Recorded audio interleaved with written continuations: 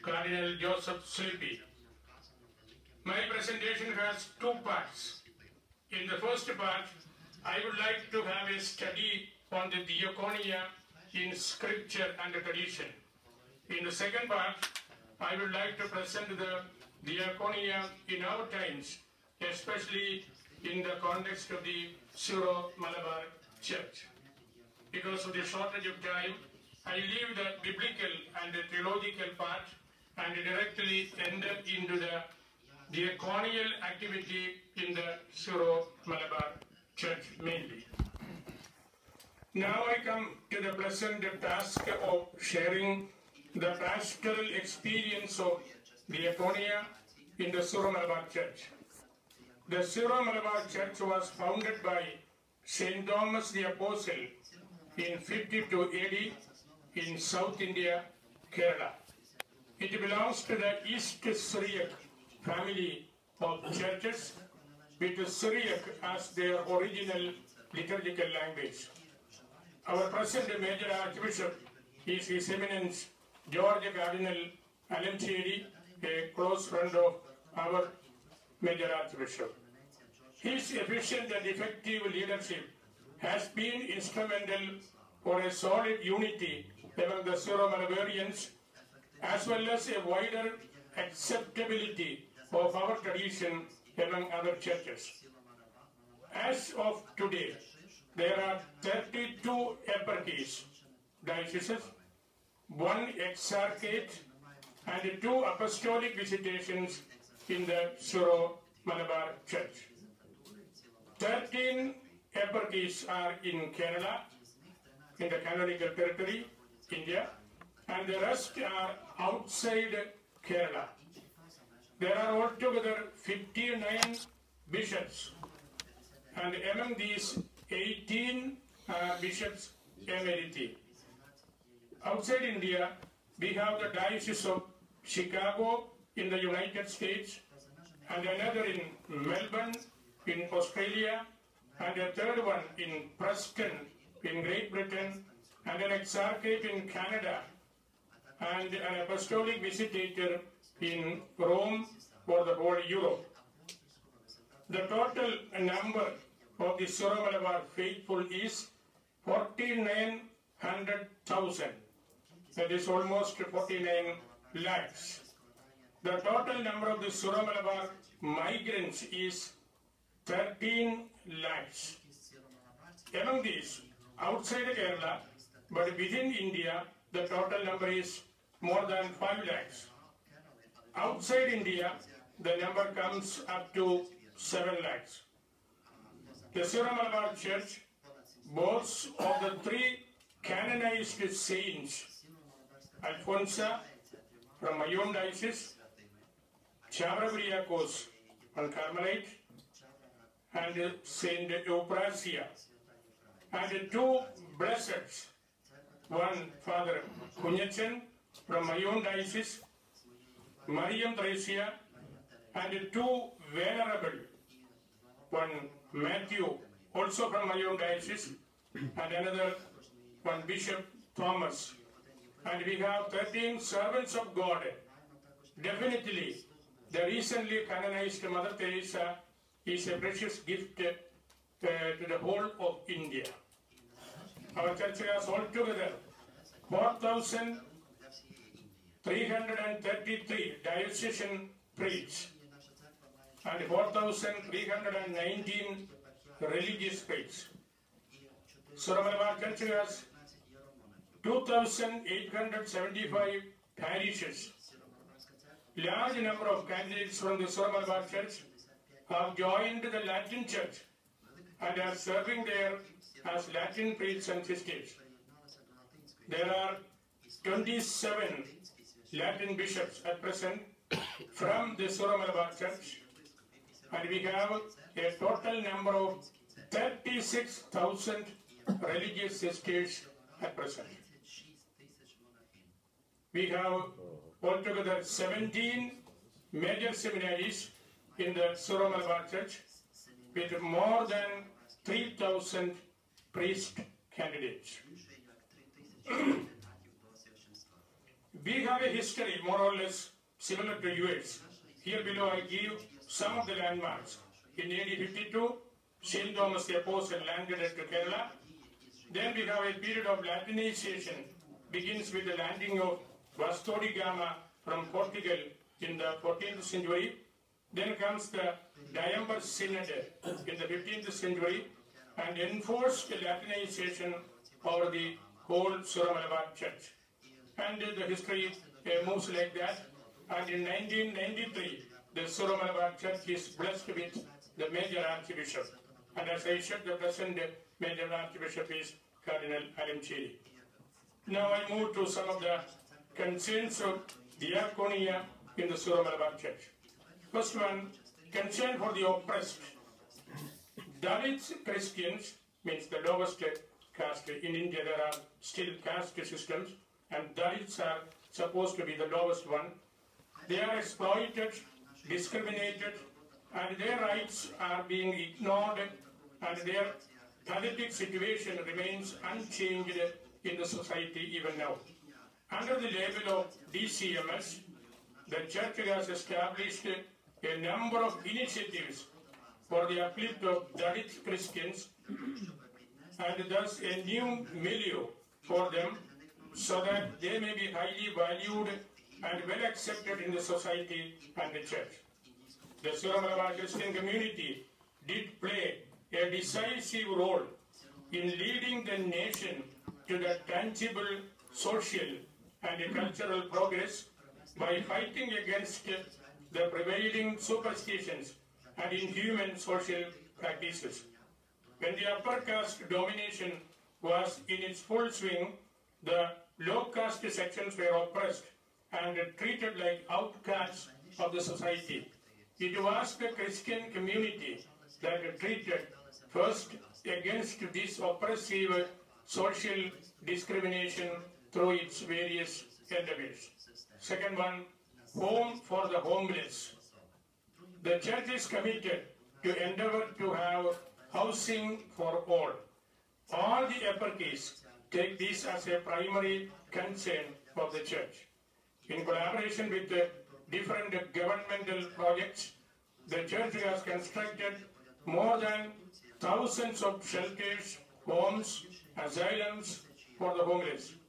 Moreover, taking into account the spirit of the year of mercy, many parishes have given priority in constructing homes for the poor within the parish territory. Third one, care for the persons with disabilities and their rehabilitation. Syro-Malabar Church renders extensive services in this regard. Concretely speaking, majority of such institutions in Kerala are run by the Church.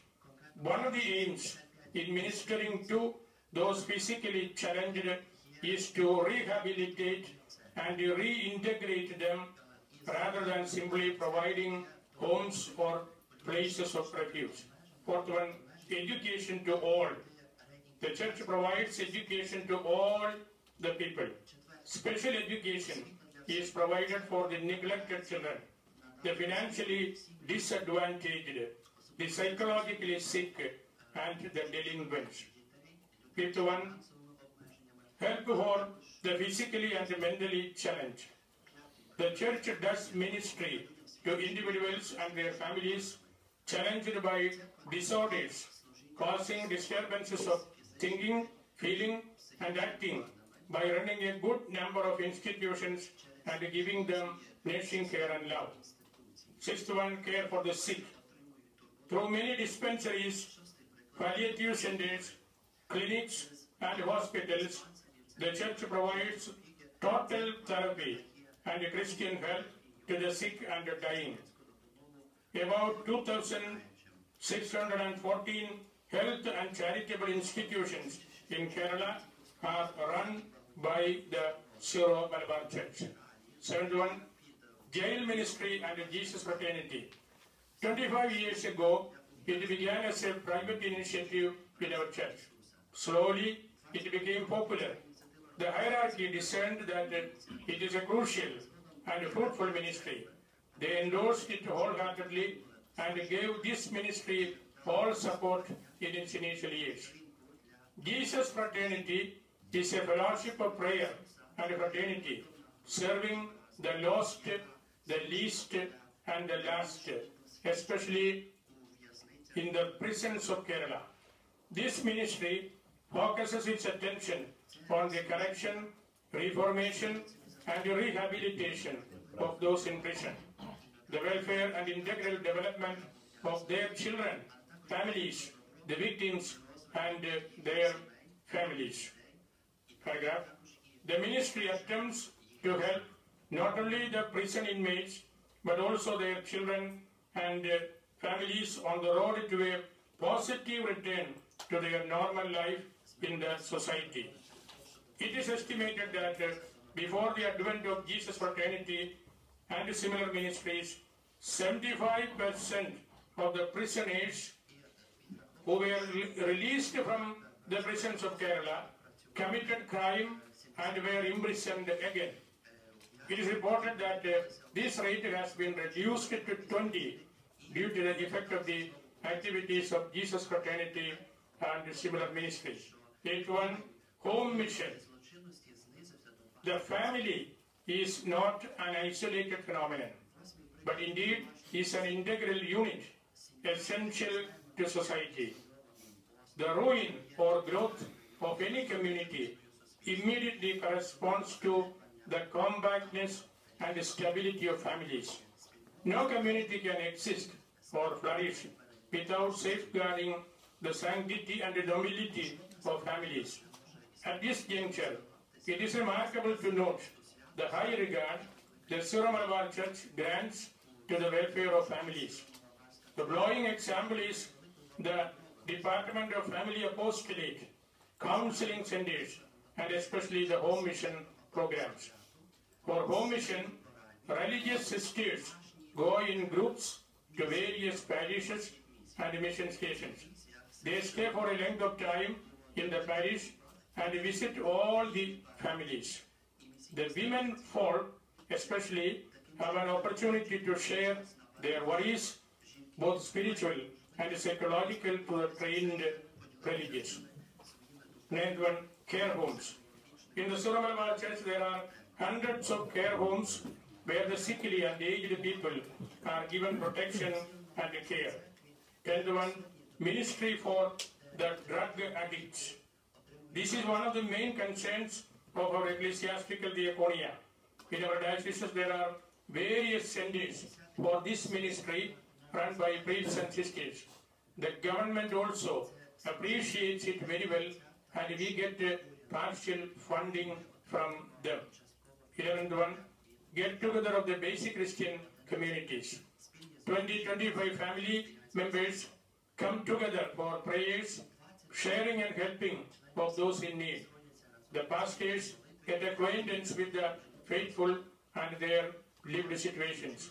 All the parish priests of our church normally do regular house visits in their parishes.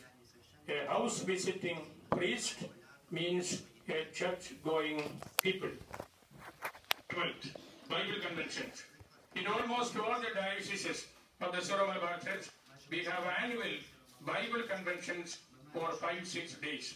Thousands of people participate in such conventions. 13. The ecumenical and interreligious aspects of the diaconia are very relevant, especially in the context of the Syro-Malabar Church in India. Specifically speaking, diaconia is the foundation of the existence of the church and simultaneously of the Syro-Malabar Church. The very existence of the church is justified by her service to the neighbor. The church is not sent for herself, but to the world. By rendering service to all people, irrespective of religion, race, racial and political status, the church offers inclusive diaconia. 14th, giving a helping hand to the sister churches should be an important part of diaconia of the church. Sharing the spiritual and material goods among the churches, vocations, ministers, infrastructure, etc. is of great importance. The Syro-Malabar Church is always giving priority to this diaconial dimension. From all our dioceses, there are diocesan priests working in the Latin churches, especially abroad, on the basis of Fidei Donum, 15th, to foster diaconia and koinonia among bishops. Apart from the two scheduled synods every year, we have provincial synods, monthly recollections of bishops on regional basis, diocesan gatherings, interdiocesan gatherings of bishops on linguistic basis, provincial bishops gatherings, etc. Concluding remarks. Apart from the dogmatic and doctrinal differences for the divisions among the church, the root cause of the division is the lack of care of the local churches for one another, the absence of diaconia between them, without which the vertical communion with God, though not broken, becomes a further power of alienation and isolation. In this way, the divine truth, seen and lived as communion, loses its reference to the relations between the local churches. Without diaconia among the churches, the ecclesial koinonia is a mere speculation, deprived of the inner power. In a church where there are different churches with vibrant thoughts of theology and faith, and in a world where there are different religions, the place for an ecumenical diaconia, interreligious diaconia, and diaconia of dialogue are also very important. The churches also have to be on their guards against international terrorism that springs up in different parts of the world. There are religious motives behind these acts of terrorism. There are spiritual, social, and political dimensions to diaconia. The greatest sin of the people of God is that they have neglected the theological, vertical dimension of diaconia in favor of ecclesiological and horizontal ones. Today, we are able to look at past divisions with insight. Divisions in the church begin where the concern of the church for the world, the diaconia of the world, localizes and absolutizes in the unilateral privileging of particular church. Particular churches in their separated situation increase their isolation with the passage of time. Isolation of churches is the greatest problem. The church becomes the church militant in a provincial way. Diaconia must be in view of koinonia. Last paragraph. Saint Bonaventure says, the day you no longer burn with love, many others will die of cold. Saint Ambrose is very clear. Where there is mercy, there is the Spirit of the Lord. Where there is rigidity, there are only His ministers. The expression of origin is very captivating. Ignite your neighbor by your zeal. Accendet another proximos. In all this, what we see is the earnest desire of the church to be at the service of the others. Holy Virgin Mary is a typical example and a vessel of mercy and service. Diaconia. Her visit to Elizabeth is a typical example of this. She is the real vessel of mercy. She can remove the cataract that prevents us from seeing Christ in people. She can remove the myopia that fails to see the needs of others, which are the needs of the incarnate Lord, as well as the hyperopia that cannot see the details of others. Thank you very much.